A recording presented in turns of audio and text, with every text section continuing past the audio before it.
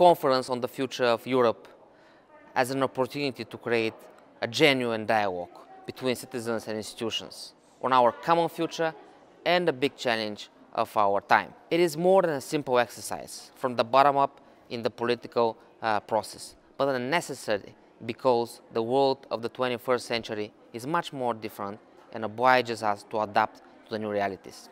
Expectations for the EU are much higher, and the solutions to global issues are much more complex. All the crises so far, including the recent COVID crisis, have shown two main things: the need for political unity and the need for quick solutions.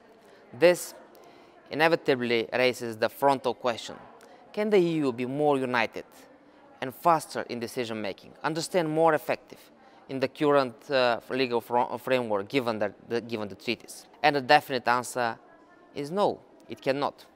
To a large extent, the Conference on the Future of Europe will try to lay the foundations for such a conversation. It will expand the scope of citizens' involvement in politics, and this will strengthen the representative democracy. And because it will be a conversation on the future, we cannot exclude the Western Balkans.